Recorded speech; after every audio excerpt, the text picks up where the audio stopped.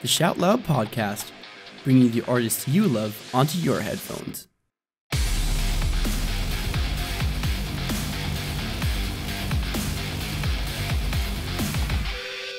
Welcome to the new Shout Loud podcast. Today we're sitting here with To Meco in Frankfurt. Hi guys, how's it going? Hello. Hello. It's good. Hello. Yeah, so we only have one microphone today, so we're going to be passing around the microphone. You're halfway through the tour with Starset and Shinedown. How has it been so far? It's been amazing. It's been really, really good. Like all the crowds have been super responsive, and you never know what you're going into being the opening band. And typically we'd be, like you said, billed with bands like Arcane Roots. So Shinedown's a slightly different kind of rock to what we typically play with. So you never know if you're going to be well received or if it's not going to be people's thing or stuff. But all their fans have been so receptive of us, and we've been quite humbled this tour. It's been awesome. Sorry, nothing to add really. It's been great. Yeah. No problem. So let's talk about your new record straight away. You released Here's to the Fatigue this year, Yes. I think. Yes. And it's safe to say it's a brilliant record in my opinion. So congratulations on that. I feel like this album explores new musical territory for you. You had a much heavier side in the past, if I'm getting that correctly, and it seems like you put more emphasis on melodies and vocal harmonies, even more so than before. Yeah. Do you think that is true, or what were your developments for this new record? I think it wasn't necessarily a conscious effort, but I don't know if heavy's the right word, but like I think we've lost a slight bit of scattiness, I think, which the first album had. It was quite like jagged in places and, like more mathy, we're going down genres. But I think there wasn't a conscious decision to trim the fat on that stuff. It was just naturally we found ourselves refining it, where it probably needed to be refined anyways, or where we wanted it to be anyways. So it's just, we just wanted to write better songs. Yeah, I think we also kind of just like have improved upon like keeping a consistent vibe throughout a song as well, rather than kind of chopping and changes and having three different parts that could belong to three different songs. We've found our flow a bit more within song by song basis. But we enjoyed writing it, man. The first album, it was a lot of pressure, and we put a lot of stress on ourselves, and you learn a lot each time you do a record. 3 months later you go, I want to change this, I want to change that. But yeah, so we actually had a lot more fun writing this, and yeah, we're proud of it. Yeah. Great. So were there any specific events that shaped the record? Events? I don't think there was any specific events. I think it's just like, in terms of like lyric wise, a lot of it's just growing up and kind of coming to terms with the world around you and people in general. And yeah, in terms of actual writing, we knew we wanted to still be To Meco, still do a similar thing, just try and make it a bit better. Yeah, and we got to go out to Texas to record it, Austin, Texas, with a guy called Machine, who's a great producer. So that was great because you're just in a creative space. We were out in the countryside overlooking a creek. We'd go out in the morning, we'd cook our burgers out on the grill. There was an outside shower, and you can watch all the vultures flying around. And yeah, it was just like a good place to go get lost for a month and be in a creative place. Yeah. Nice. Would you say that there was a specific theme throughout the record, like certain type of content? Because like Lewis said, it's we don't have any sort of political agenda, and Lewis is the lyricist of the band, and it's, I think, the thing that's most relatable and I can relate to through Lewis lyrics is just it's people stuff. Do you know what I mean? It's stuff you will go through, and it's just one person's perception of stuff that everyone's experiencing, and whether you perceive it exactly how it's been scripted on a piece of paper, or if you take your own meaning from it, so be it. But I think I don't think we've got like a particular agenda that we're ever trying to push through premise or anything. Right. I recently watched the video for If All Your Parts Don't Make a Whole, and it's about social media mostly and self-portrayal. Do you want to comment on the content or what the song's about? I was just going to say, I think with that video, like that was just a good way of of sort of showing kind of the idea of the song. I'll let Lewis talk more about the actual meaning of it.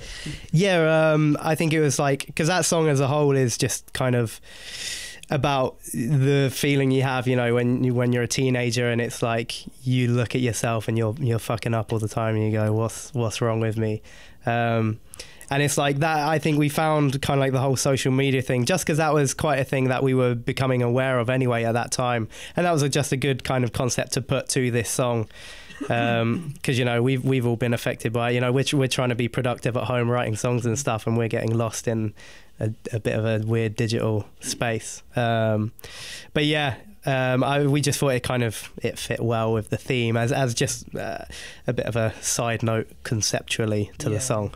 It's just a good way of portraying the idea of the song. Do you know what I mean? Even though it wasn't necessarily written or based exactly on that specific topic, like social media, it was just that encompassed it quite nicely.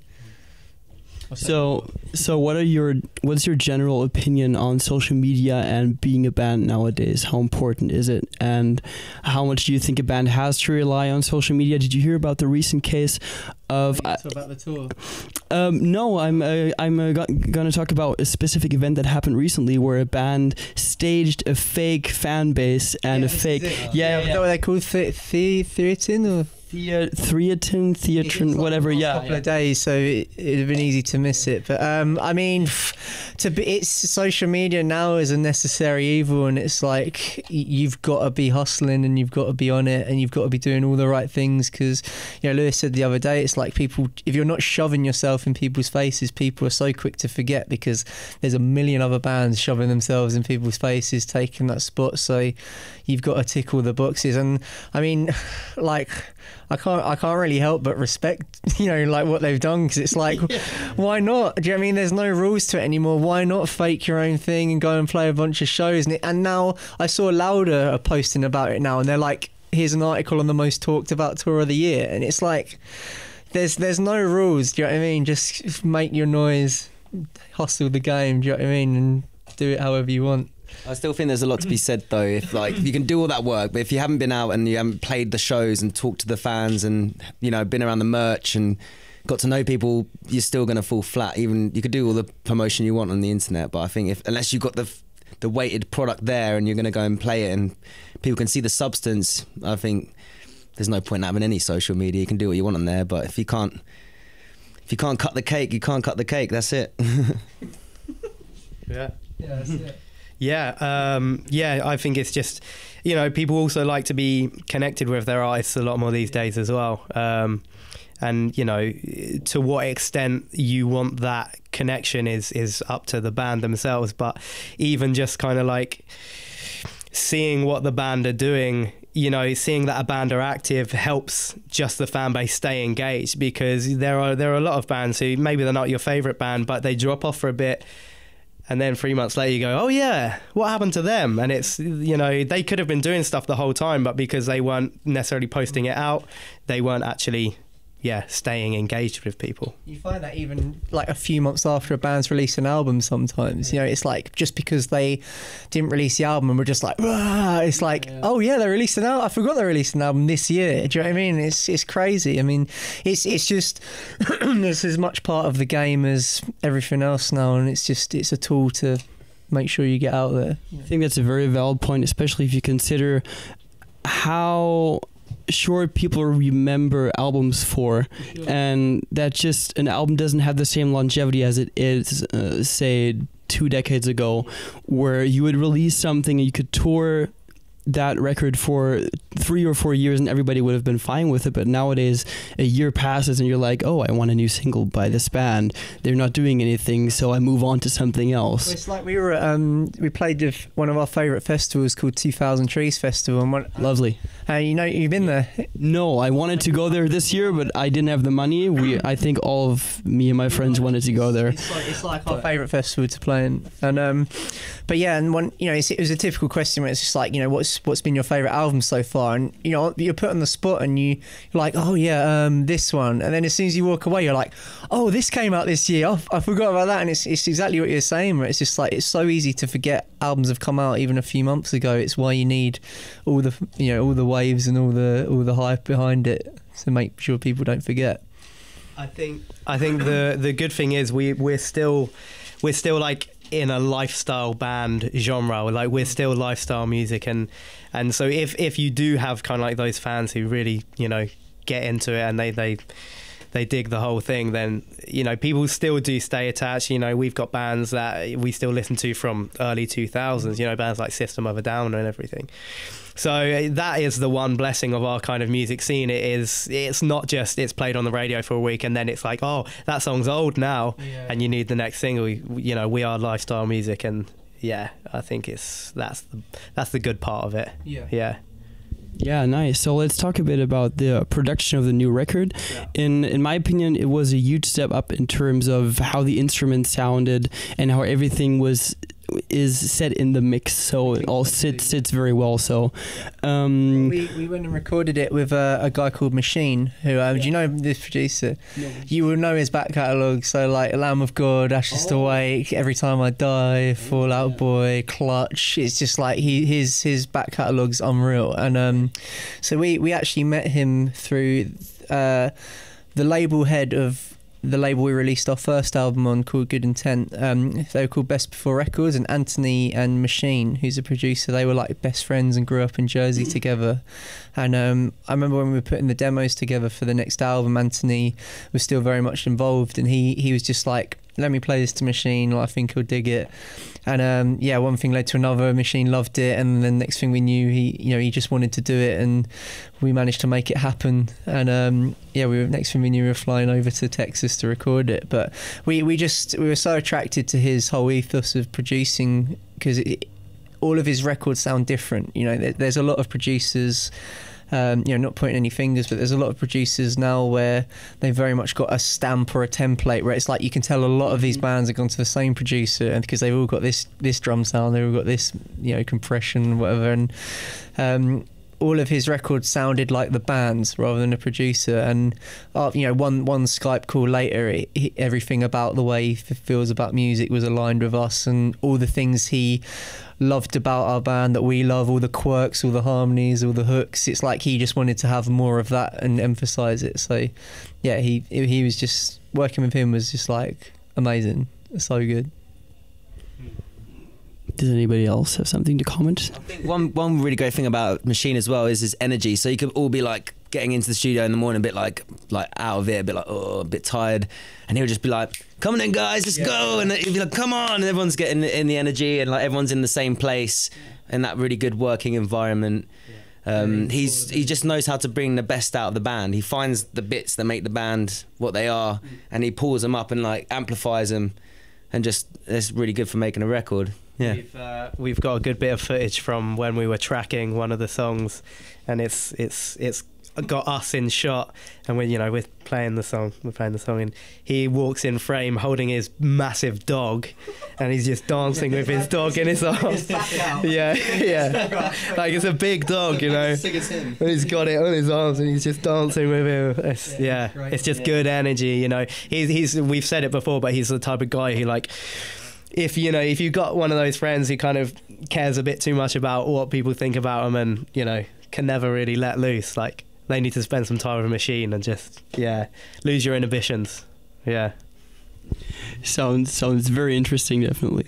Let's speak about the vocal arrangements on the new record, or the arrangements in general. Who writes them, and how do you compose them? Are you influenced by classical music much, or what is your go-to? We're pretty influenced by everything. I know that's almost like a pretentious thing to say, like, oh, I'm influenced by it, but it's like we listen to absolutely everything. And I've said it before, it's like I feel like if you're open to stuff, then you'll always find the things you like in music in any genre, because it's all there, it's just packaged up differently. And and I think that definitely has had a reflection on our vocals, but I don't think there's necessarily a direct influence that we draw from all the time. It's more I think when I'm putting a structure together or something, or we're jamming an idea, it's much more like section by section. Hello, we're interviewing. All right, that's our manager, Graham.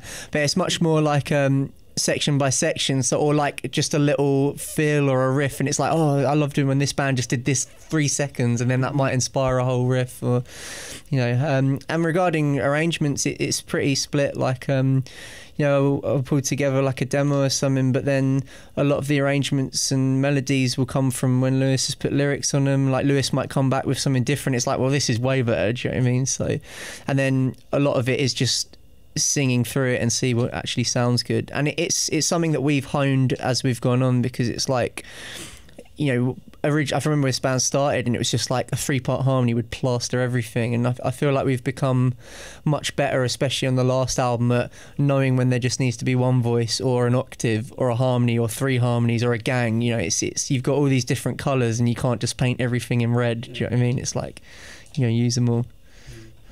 Yeah, but I feel that's what truly sets you apart from other bands, Thank you, yeah. Sound-wise, because I've personally never heard of any other project that mixes this classic sound, so to speak, with the heavy guitars and everything else that's going on. I mean, in regards to the actual the premise of the band, like I think it was something that we always wanted to do early on, and like when I was younger, I always liked the idea of having more than one vocalist in bands, because like Lewis said, I love bands like System of a Down, and they were always like, Darren and Serge, and it was like a constant joy, and I just thought that's so cool. And it's like ping pong. Yeah, exactly. And you had such a crazy contrast in just like the tone and vibe if one of them sang this bit instead of the other one. And it's weird because we've been saying it a lot on this tour, but it's like, it's something so common with like boy and girl bands in the pop world, where like everyone will take a verse and this verse has this kind of flavour to it. And I like the fact that not many people have done it in rock, and it was just something that we liked, and hopefully people think it works.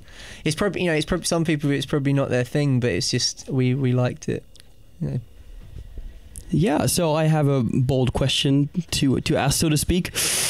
Drum roll. Do you think, or what do you believe is the reason for the rise in 3-piece bands in recent years? Because I feel like we have seen many nice projects emerge from like just out of nowhere. For example, Arcane Roots. Mm-hmm. Rest in peace, by the way. Awesome band. But Press To Meco, then there's others to name. I mean Biffy. Biffy Clyro, one of the big ones. Got been a huge part in that. But I feel like one.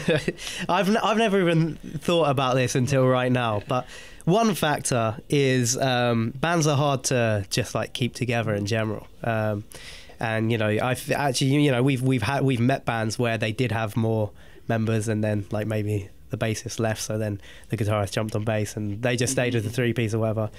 But yeah, I don't know, maybe that's partly of it, just everyone's struggling for money. It's hard to find 3 guys that are as passionate about this that they can take the hit in all the other parts of their life. So maybe that's just getting harder and harder to do with even more members. So it's like the easiest way to survive as a band is to not have a band and have as little members as possible. But maybe it's that. But I think that is a huge part of it, to be honest. But obviously bands like Biffy, they're kind of making 3 pieces cool again. Do you know what I mean? Like, even though there's 5 of them on stage. Yeah, so that was basically it, and I'm just going to ask you what the plans are for the band after this tour. Do you have anything set in stone yet?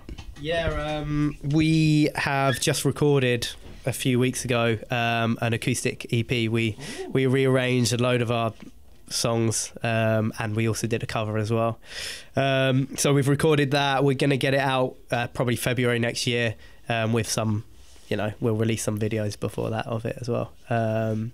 And we're also going to do a tour to back that up as well, which will be fun because, we've never done anything like this properly. We've done acoustic sets, but not proper full-on tour, so that'll be good. Other than that, it's just we'll start getting on. When we get home, I'm going to play the new Spider-Man game. And we'll do Christmas, and then we'll start writing again. try and get album 3 done. Are you planning on coming back to Germany for the next album cycle? Nah. Never. Really shit crowd. Too many interviews. Too many interviews. That's it. No, like everyone we've been meeting at the shows, we're 100% intend on coming back next year. I mean, hopefully it'll be on another support, or maybe at the back end of next year we might come back on our own, depending on how things are going. But basically, lots of touring and a new album is in the works. Yeah. Great, we're excited. Being a band. We're going to carry on being a band for a couple more years. That sounds good, definitely. Well, we're looking forward to the new year and everything that you'll present us with, for example, the acoustic album. And thanks again for the interview. Thank you. Have a nice evening. Bye. Goodbye. Thanks for listening to our podcast. If you'd like to stay informed about your favorite artists, then go check us out on our website or social media. The links are in the description box. Cheers, and until next time.